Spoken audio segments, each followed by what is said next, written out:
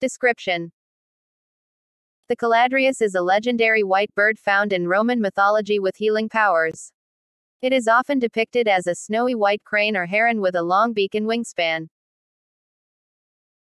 The bird is known for its purity and the ability to heal those who gaze into its eyes. Abilities: the Caladrius has the unique ability to diagnose and cure any illness or ailment by simply looking into the eyes of the afflicted person. It is said that the bird can sense the sickness within a person and will only look upon those who can be healed.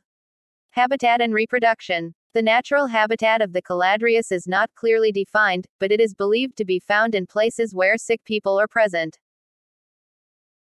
The bird is thought to be born from the tears of the sun, and it does not reproduce in the traditional sense.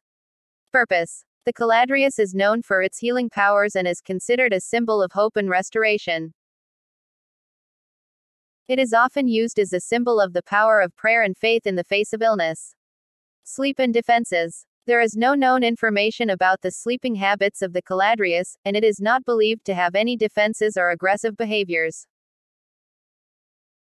Origins and legends: the Caladrius is said to have originated in Roman mythology but can also be found in medieval European folklore. It is often associated with Christianity and is considered a symbol of the healing power of Christ. Survival and defense: as the Caladrius is not considered to be a threat, there is no need for defense or protective measures against it. Luring and trapping: as the Caladrius is not an aggressive bird, there is no need or desire to trap or lure it. Defeat: there is no known way to defeat or harm the Caladrius, as it is considered a sacred and healing bird.